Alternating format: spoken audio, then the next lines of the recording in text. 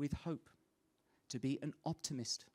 And it's always the optimists who turned out to be great leaders in history. I humbly believe that we're in the presence of 3 great leaders today. And they are optimists. I know, because I've met them. I'm going to introduce them just with their first names, because that's how I operate. The first gentleman that's going to come up today, his name is Peter. If you want to read his bio, you can do that. But I would like to give him all the time to talk about what's in his heart. I asked him a very simple question. Pretend I'm a child and tell me what you do for a living. And he said, I let nature rule. With that, Peter, the platform is yours. Thank you. Thank you. Wow. What I'm going to do today is I'm going to take you on a journey of a place that truly wows me and creates wonder for not just me, but for many. Before I take you through the Grand Canyon, which I spent a lot of time, I'm going to back up just a little bit and explain how I got there. I've worked for National Geographic for roughly 20 years and many others, where I was sent on assignment all over the world to do stories of the Sherpa on the south side of Everest, or to do unusual adventure stories involving replicating antique aviation stories through Africa. And after doing this for some 2 decades and doing some foolish moves, this perhaps being one of the most foolish, where I decided I needed a shower after a long journey through Antarctica by kayak, you could say that my wanderlust of travel perhaps experienced a little bit of shrinkage. What happened at this point, though, is I decided I would go home. I would go back to this place right here. This is a hayfield where I grew up in central Colorado. I grew up on a small cattle ranch, and this is a gravity-fed sprinkler system. And I wanted to do a larger story, closer to my heart, closer to my home. And I wanted to understand this issue I keep hearing about water, scarcity, contamination. So I decided to follow the water that we use to feed our cattle ranch, which originates here in the Rocky Mountains of Colorado, 14,000-foot peaks. And I followed it all 1,500 miles, 7 states, 2 countries, with a focus on what's changing, what is happening. Why are these white lines appearing on Lake Mead behind Hoover Dam near Las Vegas, which represent the water we used to have? And I wanted to understand how the tributaries that feed this river, like the Gila in Arizona, become this from 1930 to today. And when you follow the Colorado River to its end, or now its new end, in the delta of Mexico, you see what happens when we ask too much of a limited resource. It simply disappears. The Colorado River flowed to the sea for 6 million years, and not a drop of it has reached the ocean for 2 decades. It was one of the largest desert estuaries in North America, and now it is basically just a cracked, parched earth. At this point, this was 3 years in this journey. I did a bunch of films and a book, and I was invited back upstream to this place, the Grand Canyon, where I was invited to tell a story of the architect of the canyon, the river inside it, and what is becoming of it, and how it's changing downstream. And when I started the project of the river, I figured the Grand Canyon is the most protected piece of landscape on this river. This was the shiny pearl on the necklace. It didn't need the attention of my lenses. But when I came to do a talk, I was surprised to hear that there was a host of threats across this landscape. And so here's where I got the unusual idea to lace up my shoes and do a different type of adventure as a backbone to tell the story of this place.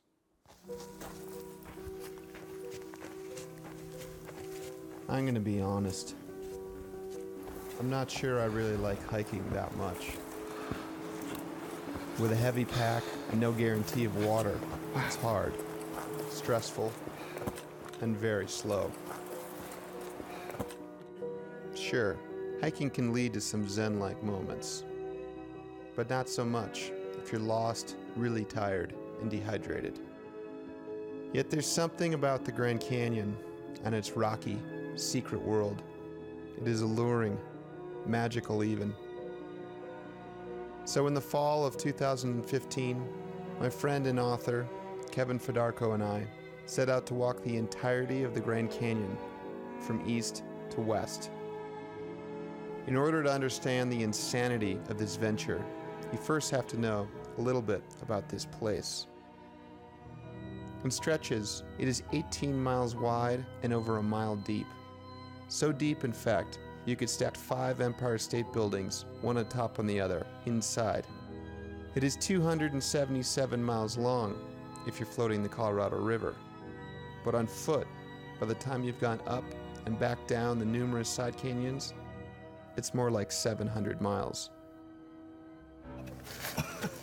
Oh yeah, and for most of it, there's no trail. As a result, more people have stood on the surface of the moon than have completed a continuous through hike of the Grand Canyon. It may have been the brushiest, scratchiest, longest day. Wow. I'll get him. I fell into a barrel cactus. Now I got all these weird lumps on my arm. This is wild. Wondering what the hell we've gotten ourselves into. I was told that yesterday would be the hardest day. I don't see any difference whatsoever between yesterday, the day before yesterday, the first day, and today. My body's falling apart. Kevin and I would be the first journalists ever to tackle this hiking lunacy. We plan to complete our mission over a year, watching the seasons change and teaming up with hardened canyon veterans to help us find our way and our legs. We're running low on food. And if we don't keep walking, we're not going to get to our food cache in time. So my big question is, when do I start to panic? Right now. Beyond that challenge, something else drew us on this quest. The Grand Canyon is facing an unprecedented array of pressures from all 4 points on the compass. Development projects are poised to change the integrity of perhaps the most monumental landscape in America.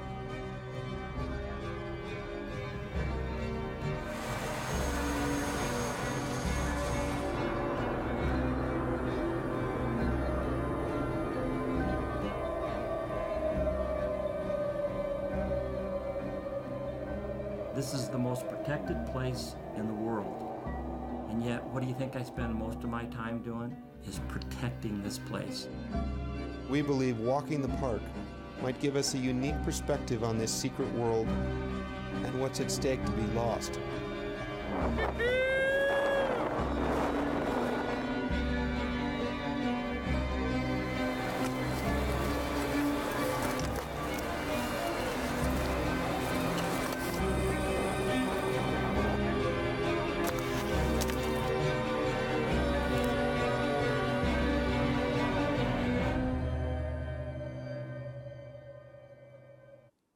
When I started this project, I had, let's call it, the false illusion that it would be something like this. It would be walking beautiful sand beaches through emerald light with lots of time to reflect on the beauty and majesty of the place.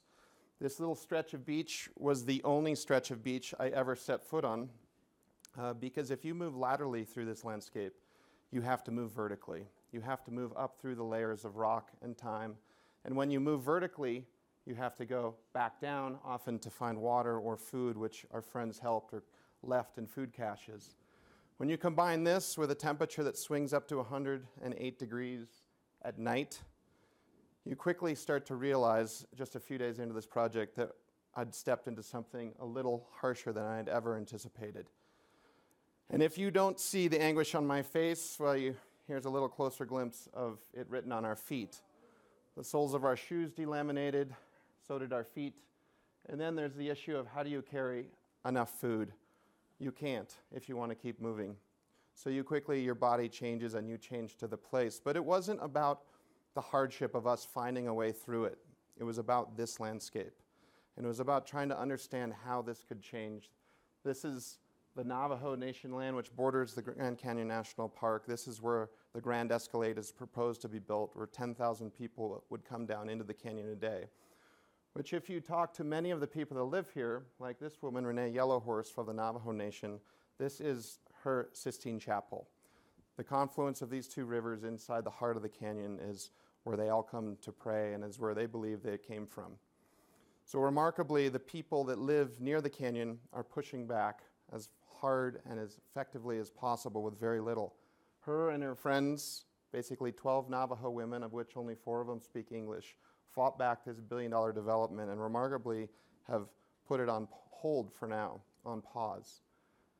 They are playing the long game on this development, and it's an example of how we're looking at this park as a way to turn its beauty into cash. If you look downstream as we moved, you see where 6.5 million visitors come to the Grand Canyon now. This is the South Rim. And because there's so many people coming, there is this allure to develop. On the back side of this photo is proposed to put in a water ski park, 3 million square feet of commercial space. And that may be good in some ways, but there's a giant question in this arid landscape of where water comes from. The water inside the canyon is always affected by what happens on the rim. And this water sustains a remarkable, rich, vast biodiversity and oases inside it. It also sustained us. This creek in particular was interesting because when we came to it, it was too contaminated to drink. It was actually radioactive because there's evidence and a history of uranium mining all around the canyon on the north and south rim. Now, uranium mining may be the future, and some argue for clean energy, but in this landscape, it is complicated. And many people have been doing tests to try to understand the maze of water that runs through this place. They actually put in blue dye not far from this mine, which is on the north rim, trying to figure out where that dye would emerge. To their amazement, instead of appearing downstream in the Colorado River, it appeared 26 miles upstream at an elevation gain of 3,000 feet. So it reveals that the complexity of the water table here, the water table that supports 40 million people in the southwest on the Colorado River, is complex. The uranium industry says this is the richest cores of uranium in the United States, and they're doing everything legally.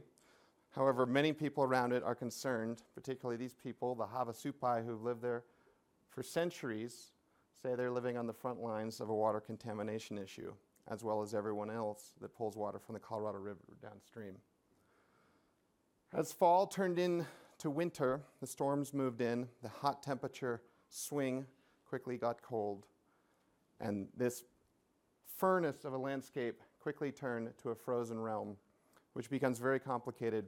Friends joined me to walk through to help carry food, and with snow it became very complex. One misstep and you could easily go 3,000 feet. At the same time, I would say that this snow brought this new layered cake beauty to the place that I reveled in and loved. And it just showed the diversity and change of this landscape as it moves through the seasons. As winter melted into the spring, we walked through a doorway into what's called the Godscape, Western Grand Canyon, where the puzzles of rock and water get more complicated, more hard to find. But it is also more silent and beautiful. We also came to the final development area on the Grand Canyon in the far west pocket, a place called Helicopter Alley, which many tourists now come and enjoy, and they get to see the Grand Canyon. They get to check their bucket list. But this did not exist 2 decades ago, and it has now become the busiest helicopter landing spot in the world. I walked through here to try to understand it, and I did a photographic merge. I spent a day documenting what 1 day of traffic looks like in this landscape and how it's affecting it. To my amazement, it was more than I anticipated. This is 363 flights that I merged together over an 8-hour period, and this was an idle average Tuesday in July. Helicopters now fly year-round, up to 400 flights a day, and it represents that tug-of-war between access and conservation, and how do we find a balance. And as you walk through the final stretches of the canyon, many say, don't go there, there's too noisy. But to my amazement, the slot canyons were more beautiful and deeper. The ramparts that we walked up, climbing up ancient 900,000-year-old ancient Puebloan roots, were even larger.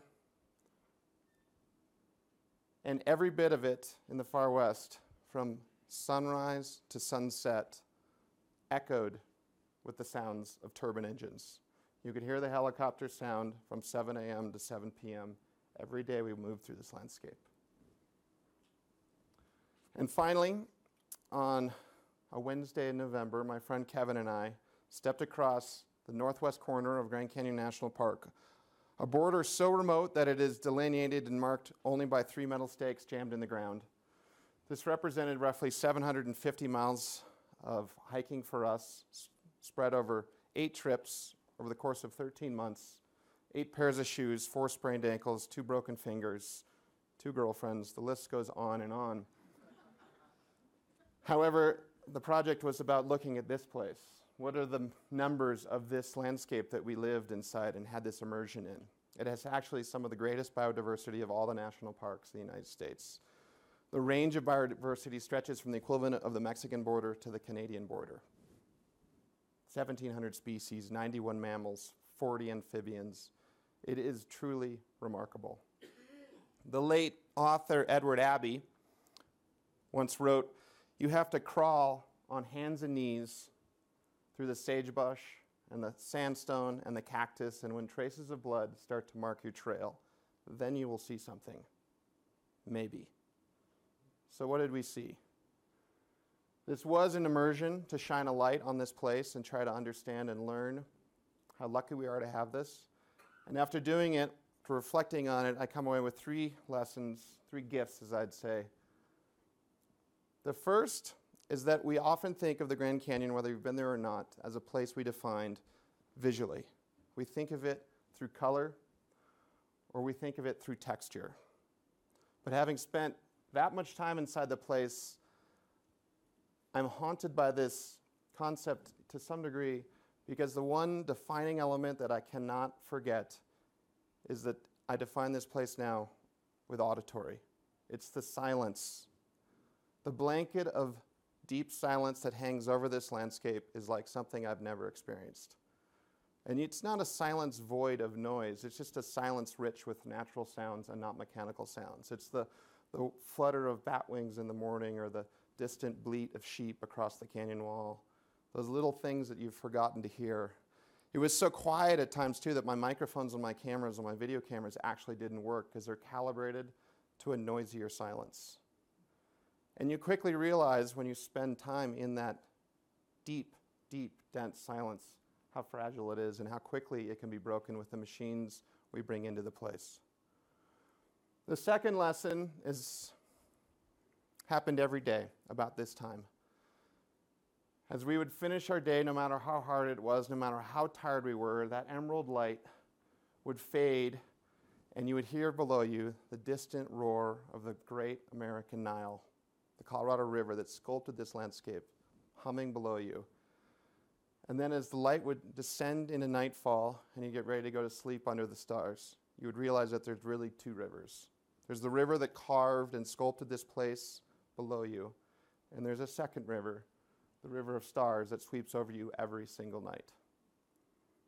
It became so bright and so luminous that I could not stop focusing on it. I would get up and photograph every single night. And you realize how bright the stars are because if you use the help of NASA and you step up, you see the sweep of light pollution that's moving across the United States, frankly, the entire planet. If you look on the left side, you can see the only canyon visible from outer space, the Grand Canyon. And when you're inside that landscape, you realize how magical this night sky is.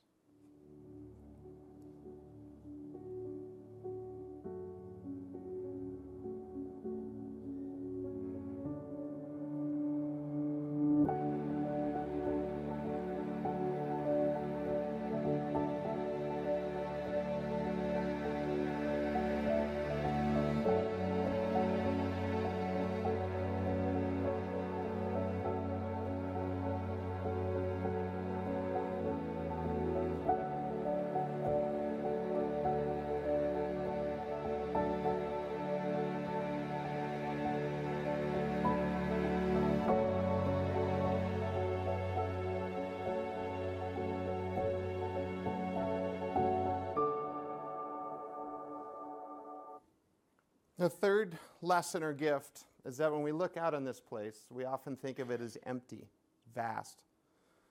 But you quickly realize how full of life it is with the biodiversity, but you also realize how full it is of archaeology. Wherever we went, there are tools of the people that came before us, the ancient Puebloans that called this place home.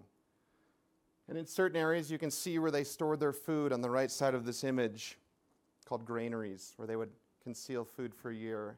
And in secret spots, we would find where they left their mark. Some of it 4,000 years old. Some argue that this could be as old as 10,000 years. And we often ask, well, where did these people go? What happened to them? But you quickly realize they haven't gone anywhere.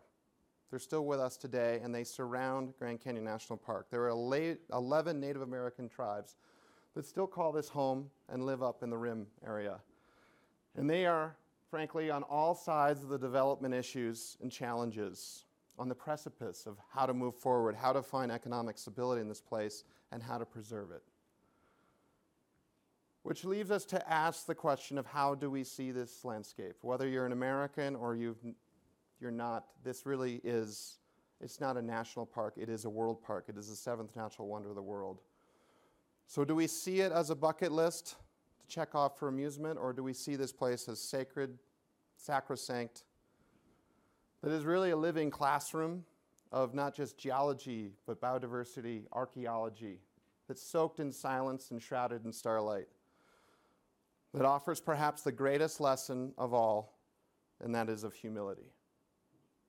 And as we, as Americans, pass this forward to the next generation, we all have to keep that in mind. Because I can tell you, we already have over 400 amusement parks that dot the American landscape, and we only have one place that looks like this. Thank you very much.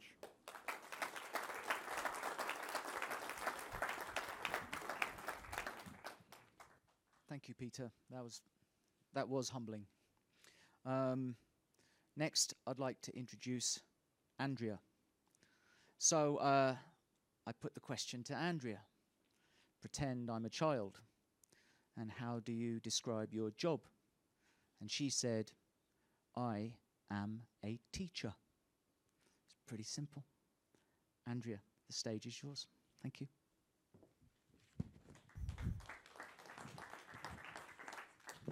Good afternoon, everyone. It's an absolute pleasure to be here today.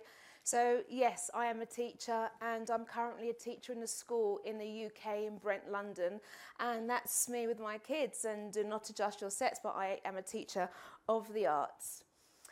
However, in March just gone, last year, I was blessed, I was fortunate enough to be nominated for this award called the Vaki Foundation Global Teacher Prize.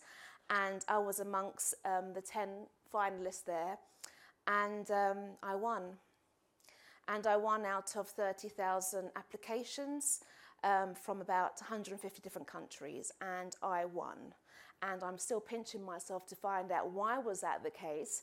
And I'm still on a fantastic road of discovery, but I think and I'm hoping that it's because the role of the teacher, for me, never ever ends when the lesson is over. The role of the teacher is something that continues and continues. So let me tell you a little bit about my day, my life, and what happens to me. So these are my students, and this is my art room. I teach secondary education in the UK, so that's ages from 11 to 18, and I love my job. How many people can say that? I love my job. Because I get the pleasure and the privilege of inspiring young minds. I teach them art and I teach them textiles.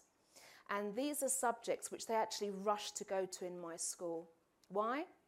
Because it's where they get the opportunity to be themselves, the opportunity to be able to break from the norm, the opportunity to make mistakes, the opportunity to be resilient, the opportunity to be okay with a word that didn't work out, but that's okay, let me try again.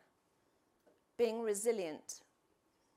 And my children do experience a lot of resilience in their daily lives. So as you can see, my particular school, we have, is a very multicultural school. We have approximately 90 languages spoken in our school, and it's in the inner city of London. And with inner city schools, there is lots of social problems, as you can imagine. So many of my students are carers, many of my students come from a single parent family, many of my students lived in multiple occupancy houses, which maybe are not that legal. And they struggle, and they are exposed to gangs outside their streets, outside their homes. they are approached, yet they get themselves to school. And that's why it is a privilege to teach them, because our children have got so much resilience. They know they want to do the right thing, and they know that being in school is a safe place for them. And that's why we must make sure that we protect our students and protect our schools. It's got to be their beacon, and it's got to be the place where we make sure that everything is possible for them. And I try and create that in my art room. There comes times in every teacher's lives whereby you have those moments, and I call them the wow moments, the moments where something happens, a child does a piece of work, and that just blows you away. And that happens because you know their journey.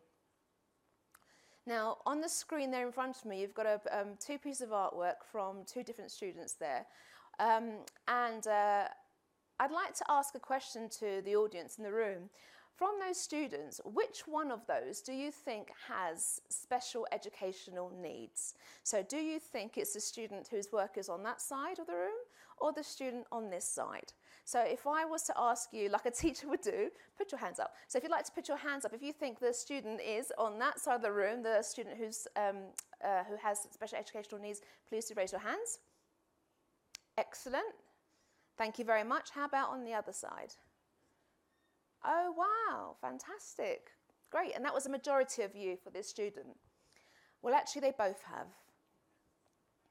And this is the one crucial message that I'd like to tell you about the arts. The arts are the most inclusive subjects. They don't discriminate. They do not care if you can speak. They do not care if you can write. They do not care if you are able to be fluent in maths, in algebra. That's not the problem. But what it helps them to do is to communicate. And from the artwork, I have learned so much about the human being and what is possible and what they can achieve. So for this particular student here, and I'll take you through his work here. So this is one of my boys here. He came to the school when he was 14 years old. So he had 2 more years left from secondary education. He came from a special needs school, and this student here was mute. He did not speak, and he was not able to communicate, and he was almost like a ghost. When he came to the school, we offered him a very bespoke program, and art was a subject which he said, yeah, I'd like to do. On the first lesson, he was invited into the art room, and he produced a piece of work, but then he quickly packed away and he left. On the second lesson, he came back into the room again, and as I was walking around the lesson, seeing what they were doing, I could see underneath his table, underneath where he had his bag, there was a piece of work hanging out, and obviously it was his own work, and I knew he put that on purpose. It was there for me to be able to see it. So I quickly went up to him and I said, can I have a look at this? And as I pulled it out, it was the most amazing drawing I've ever seen. It was a drawing of a guitar, a bass guitar. So it's quite clear that this student had a passion for music. And the tone was beautiful, the tone was accurate. And at that moment, my face was like, oh my God, who drew this? And then he's like, and the first time I heard this child speak, he was like, Miss, me, I did it. And I was like, tell me. And he goes, I was like, no, tell me, I want to know. Very slowly, we built up his vocabulary. I was interested, and this guy had talent. He had extraordinary talent. And the work that we got on the screen here is a work of his final piece for his GCSE exam. Now, he undertook his GCSE exam, and he got 1 GCSE, and that was from his art subject. And when he came out from that exam hall, and when he opened up his envelope to see his results, his face was just blown away, because it meant that with his grade, he could then study A-level art. And he's currently doing his A-level art now, and I've got absolutely no hesitation that he will be a success, that he will not only get into a university and do gaming design, which is what he wants to do, but the possibility that he has now got the confidence. He can decide what the future is going to be. And that's through the power of being in an art room and being allowed to have the opportunity and the time to succeed. within our lessons also, as you can imagine now, we have loads of students and our world is exposed to social media, and our children don't know how to cope with this. They're very vulnerable. And this piece of artwork here is from a girl who was really affected by, who do I have to be? What's my identity? Do I have to look like this? Do I have to look like that? Who do I need to connect with? And as you can see, that piece of work there is almost like her communication to us to say, help me, I am not right. Lo and behold, we discovered she was unfortunately experiencing self-harm. So again, it's the way that we are enabling or communicating to our students. Are we listening to what they're saying? And this piece of work blew me away. So this piece of work is a very recent piece of work, and it's from a student who was taking her GCSE exam. And a very quiet girl. She's a refugee who came to our school 2 years ago. And she loves art, very, happy to be part of the art environment. And this was a piece of work that she did, and the project was called, again, Identity. And you can see so much from that piece of work. I mean, you can see the dove in the top corner there. And you can see there's a speech mark there that was left blank. Now this girl, her journey from her country to the UK was horrendous, horrific. And, it still gives me goosebumps to find out exactly what it was that she had to undertake. And you wouldn't want anyone, let alone, any child to undertake that. But, thankfully, she's here with us now. And I was waiting, and I remember waiting, just watching while she was doing her work. And I was thinking, right, okay, she's got 3 hours left. That's fine. Most of it's done, but she still hasn't done that bubble there. Okay, let me come back. So, I'd come back and I would be going. So she still hasn't, she's not done it. And then right at the end, the time up was for the exam, and I was like, oh, what's going on? She goes, Miss, what's wrong? I was like, what were you going to say? What were you going to say in that bubble mark, that speech mark? Right, audience, what do you think this child wanted to say? Yes. She wanted to express that she had the right to say. Excellent, thank you. Peace at home, peace at world. Anything else?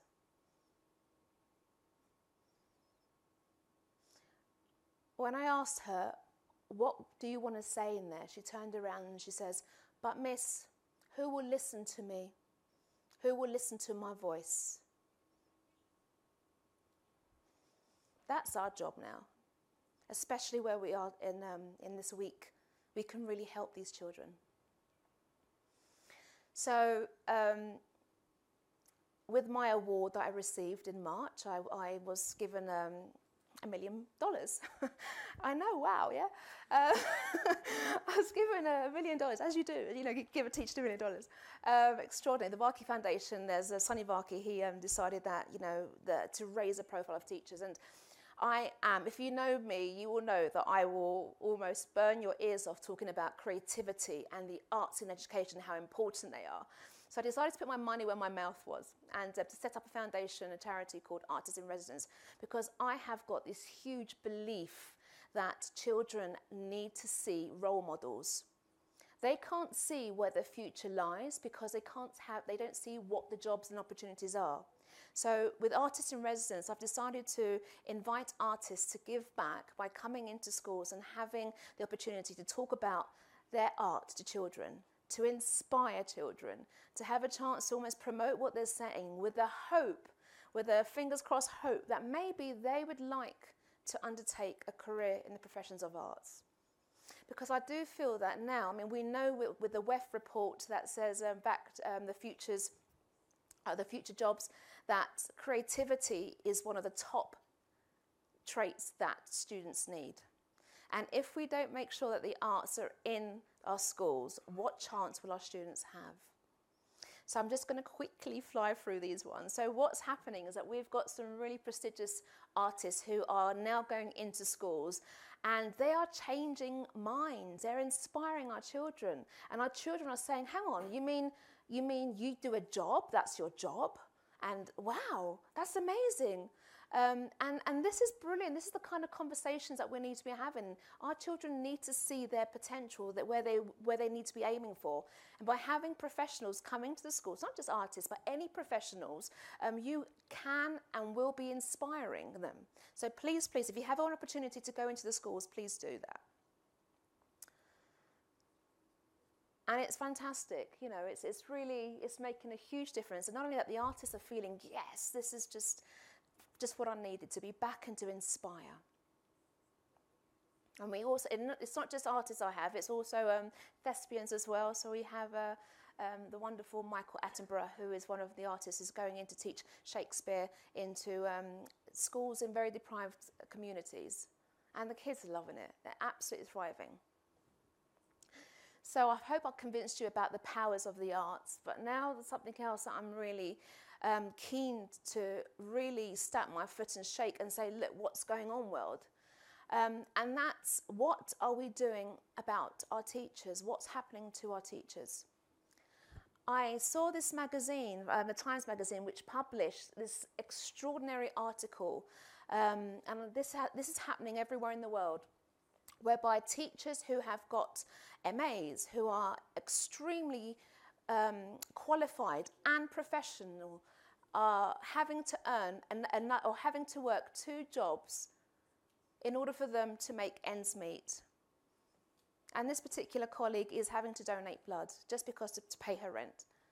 And so I went to the States and I went into a school in New York, and I asked the teachers, I go, look, you know, I saw this report, I saw this magazine, here it is. And I go, is this for real? Does this happen? Do you have 2 jobs? And she goes to me, Andrea, come with me. So we went into the staff room. She opened up her locker and she goes, what's that? And I go, I don't know. So I took it out and it was a uniform. And she goes, when I finish teaching here at 5 o'clock, I go to this hotel and I'm a valet. And these are professionals who are responsible for educating our children. And this is not the only country. This is happening in many countries. So if we are not looking after our teachers, what kind of a future are our children going to have? And I think we're forgetting that actually, if you want to see the world, please visit a school. If you want to see what your country is going to be like, go into a classroom. There it is in front of you. And these are the people who we need to make sure we are protecting, teachers and our young minds. And to finish off, I'm going to leave you with this piece of work. Now, you know I tell you that I have wow moments. I have 80% I'm ripping my hair out moments when I'm in school, but I have 20% wow moments, and this is one of my wow moments. So 2 years ago, we had this wonderful student who joined us. She came from India. And she arrived. Now, the region she was in India, she'd never attended school, and she was 11 years old. So the first time she came to our school, she had just started in the secondary education. So she came in. She was very shy, very timid, obviously not fluent, had no English language whatsoever. She came into the school, but she used to seem to enjoy art lessons, so she came into the art room. What I did was I set the class a piece of homework, and I said, please, can you draw a figure that would inspire you? You know, Beyonce or, you know, Lewis Hamilton. Who is your inspirational figure? Because we're just doing a project on portraiture just then. And after the end of this classroom, I asked the student to come near to me, and I just said, look, I'd like you to, as you know, as broken English as I could, I'd like you to translate, or I'd like you to try and draw a picture of your mum, your dad, or you. And I gave her some piece of paper, which I've literally just pulled out of a sketchbook because I didn't have anything to hand. And I gave her a packet of oil pastels, and those oil pastels cost about €2. 2 days later, she came back to my class before her lesson, and she handed me this piece of work. And I was mesmerized. She's 12. She's 12. She can't speak English. She can't access any of the curriculum at the moment. But my God, look at this talent. My God, look what she's trying to translate to us. And when you're having a look at this piece of artwork, the first thing I say to myself is, what is going on in her head? Look at those eyes, aren't they haunting? What has this child sees? What is the message? And I'm happy to say that because of this celebration of this work, which I've obviously gone and told the whole world in my school community, look what she's done. She now walks around the school with pride. Actually, she skips. She's a skipper. She skips down the corridors, as you can imagine a 12-year-old do. She comes in, she goes, hello, miss. Thank you, miss. Goodbye, miss. Three words. She helps to set up the classroom. But the most important thing is that she feels that she's part of the community, and she can and she will. And she, my friends, definitely will. She will succeed. And she will go wherever she wants to go. Because for her, the power of the arts has helped to unlock her potential. It's helped us to communicate who she is. And I just want to leave that as my final image and my last message to you all. Thank you very much.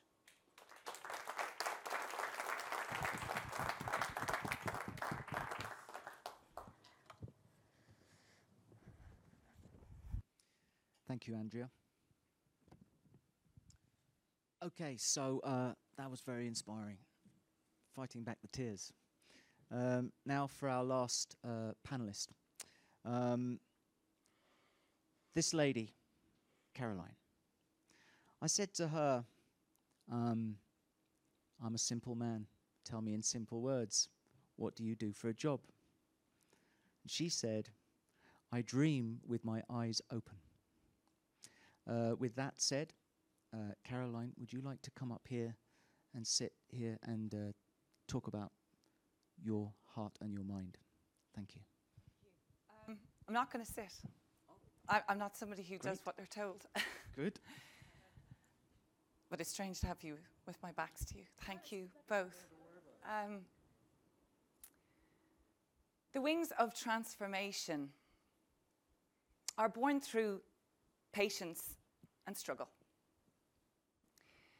I want to tell you a story that I heard on Sunday that captures what I want to talk about today. There was a man who was documenting how a caterpillar goes from the cocoon to a butterfly. And during the day, he was fascinated at the process of when the caterpillar emerges from the chrysalis. And there was one particular caterpillar that he was fascinated by, and he thought it was struggling. So he got his tiny knife and slitted the cocoon to help the butterfly. So the butterfly emerges, but it very quickly collapses and it dies. And the realization about this is that actually, because this little caterpillar hadn't pushed against the cocoon, it had not built up the strength to survive, to have the life force. Because he had made it easy. She hadn't found her wings. And so I think it's a great message, is that we need to be gentle with our struggles. And when we talk about resilience, and what a powerful force and part of our lives they are. So for all of those of us right now who are going through the pushing against the cocoon, whether because we've lost somebody, because our heart is broken, because we are struggling with illness, because we just simply do not think we're good enough, because the no's are coming more than the yeses, my invitation to you is keep trucking. It's an Irish expression, or my family expression, which is simply keep going. Because it's for those struggles that I stand here on this stage in this most important week of my life. For 20 years, my soul has had a purpose that has burnt through every single disappointment and success, but disappointment, to lead me to this place. And there is no way I would have had the courage, the strength, and that absolute fire in the belly to see this through if it were not for that. My gorgeous father, Jerry Casey, unexpectedly had passed away 2 years ago. And he was the man who had basically told me, be yourself. Be yourself.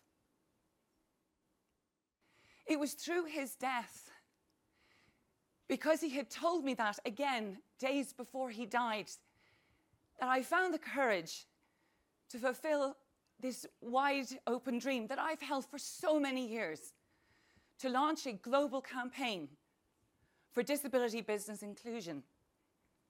Over the years of a career that has spanned 17 years, I was like, well, who am I to do that?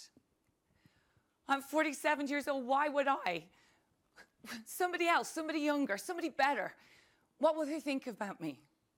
But in his death, I realized the only way that I was going to fail is if I didn't begin. And I didn't want to die regretting that I didn't try. So in that grief, I found a way. I don't know why, and I don't know how to this day.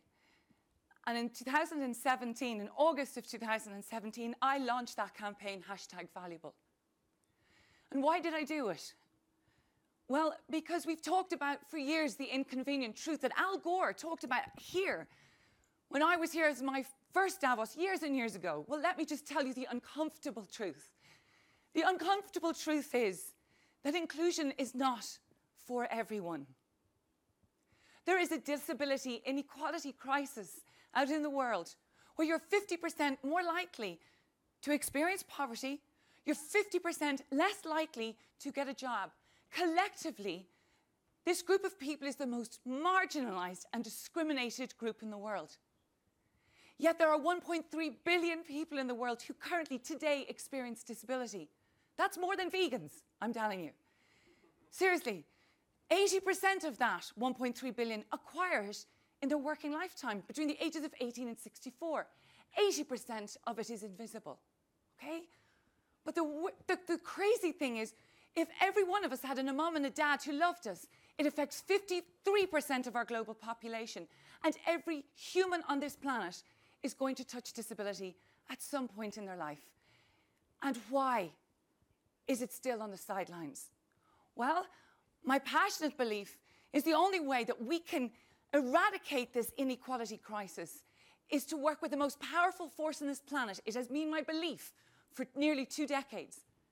If business was to see the value of people with disabilities and their families, then society would too. Inclusive business would create inclusive societies.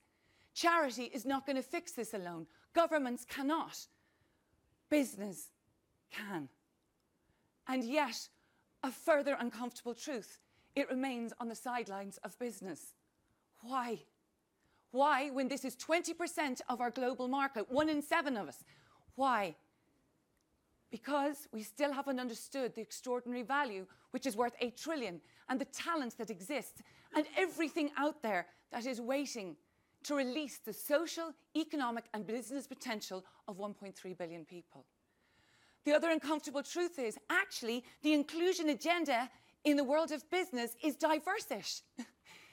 Weird, but we are competing in the inclusion agendas. You know, disability against LGBTQ, against gender, against race. It's crazy.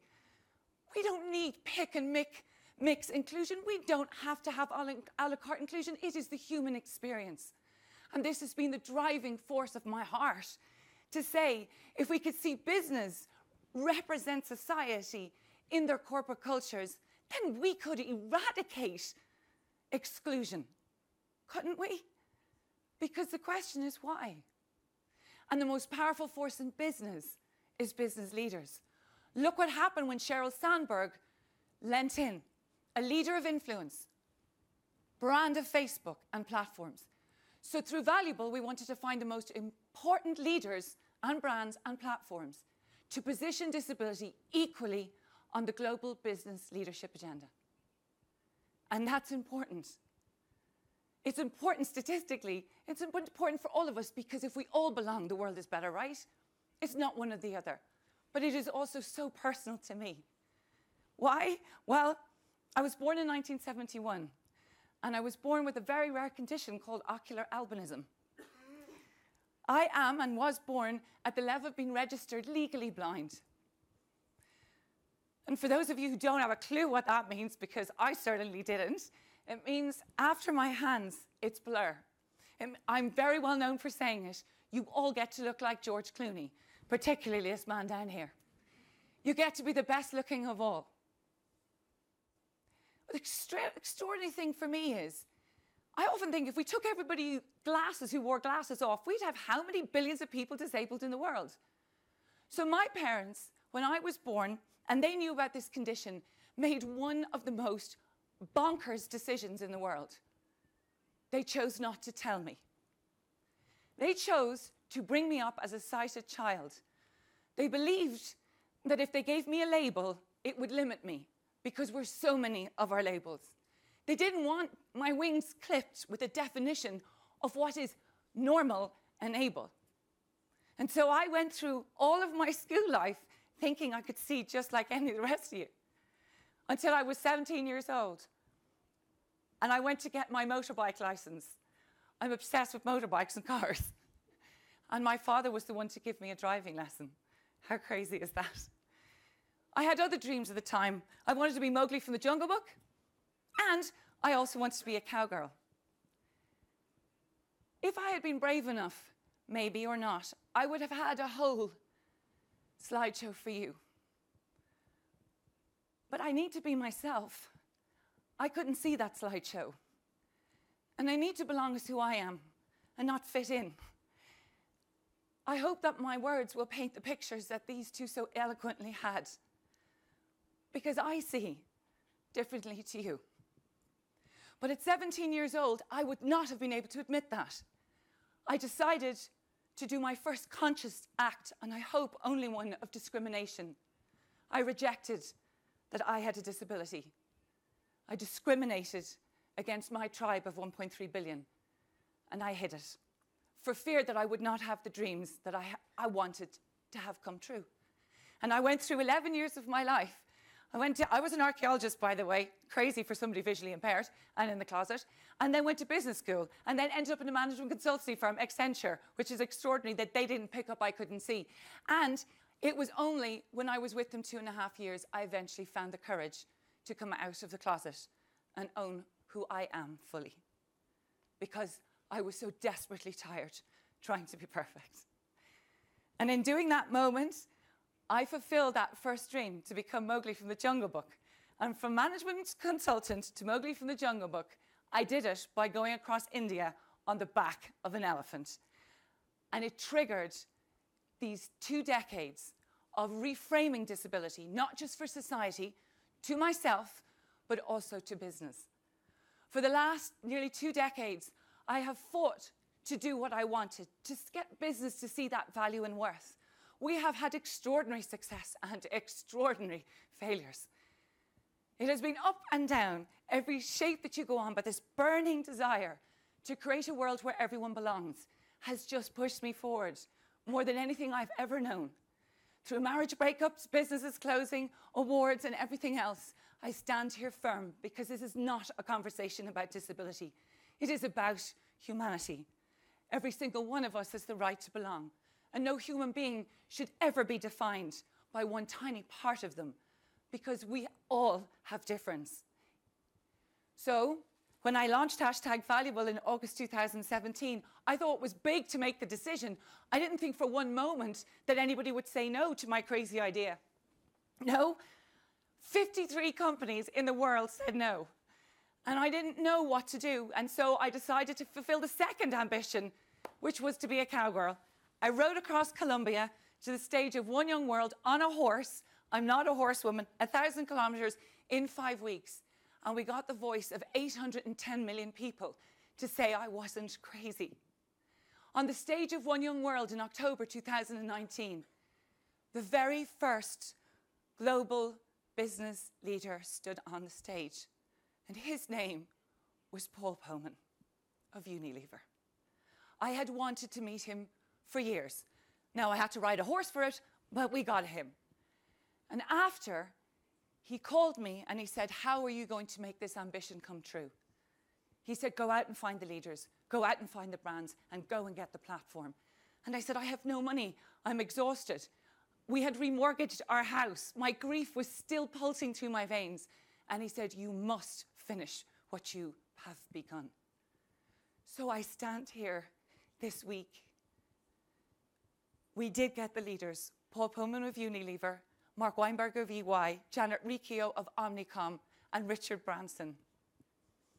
We did get the brands, Omnicom, the biggest media group in the world, and Virgin Media to back us. 24 hours before my board shut me down, I had a promise of financial support just to keep going.